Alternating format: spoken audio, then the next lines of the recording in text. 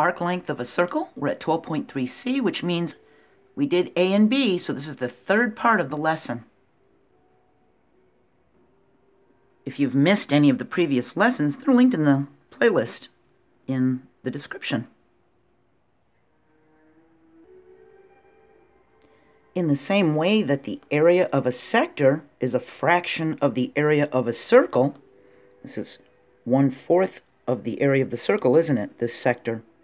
The length of an arc is a fraction of the circumference of a circle. So this would be 1/4 of the circumference of the circle. So for your notes, arc length is the distance along an arc measured in linear units, such as inches, feet, centimeters, meters. We have a diagram here. We can see the radius. M is going to be the degree measure of the arc, and our formula would be L for the length of the arc is equal to 2 pi r times the quotient of m degrees and 360 degrees. So to completely understand the formula, we have L, that's our arc length. We have 2 pi r, and that's the formula for the circumference of a circle, isn't it? And then we have this m degrees over 360 degrees. That's the arc's fractional part of the circle. When we put these together, we get the fractional part of the circumference of the circle. Now take a look at this diagram. We have a circle. We can see that this arc right here is showing, it's giving us its 90 degrees. We can see the radius is 10 centimeters. Using our formula, we put in our information, and arc CD is equal to 2 pi 10, because our radius is 10, and that's going to be that 90 degrees over 360 degrees. Well, that's 1/4, isn't it? So we do 2 times 10, so we have pi and 20 over here, and we're going to multiply it by 1/4, and we can put this pi behind there, couldn't we? We can reduce it with 4, and we get 5 pi centimeters. To answer it to the nearest hundredth, we multiply the 5 times pi, and we get this nice long decimal that we can round to 15.71 centimeters. So that's the length of our arc. We can find an arc length of an arc with a measure of 35 degrees in a circle and a radius of 3 inches. We don't have a diagram, but we can just use the formula. They gave us the information. Our radius is 3 inches, so we put a 3 here. And we know the measure of the arc is 35 degrees, so that would go here. And 2 times 3 is 6, so now we've got a pi and a 6 here. We can reduce it with 6. And we get 35 over 60 times pi, which this is divisible by 5, isn't it? So we get 7/12 pi, and 7/12 times pi would be 0.5833 repeats times pi, which comes out to approximately 1.83 inches.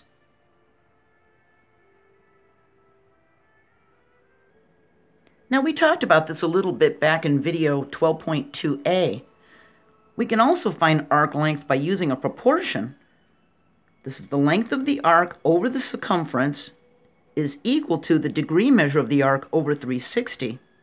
So if we were to use the example that we just had, we can figure out the arc length using this proportion. We would have L for length of the arc over circumference is 2 pi r, isn't it? That's the formula. And it's going to be m degrees over 360 degrees, and they're set equal to each other. And you're also going to learn this in the beginning of trigonometry. So using the given information from our previous example, we knew that the radius was a 3, and we knew that we had 35 degrees for the degree measure of the arc. We put that into our proportion. We can use cross products. We get 360L is equal to 2 pi times 3 times 35. 2 times 3 is 6. We have 6 pi times 35. That gives us 210 pi on this side. We can solve for L by dividing both sides by the 360, and we get L is equal to 7/12 pi, just like we had before, and we get 1.83 inches, just like we did before. We get the same answer as when we used L is equal to 2 pi r times the quotient of m degrees and 360 degrees. Same answer, just used a proportion instead. So as I mentioned before, arc length of a circle is also taught in the beginning of trigonometry. In my book, it's like chapter 3, so it's right up front. So if you were able to understand this and you're in high school geometry, you can know in your heart that trigonometry is not going to be that big of a deal. If you could follow this lesson, you'll be okay in trig.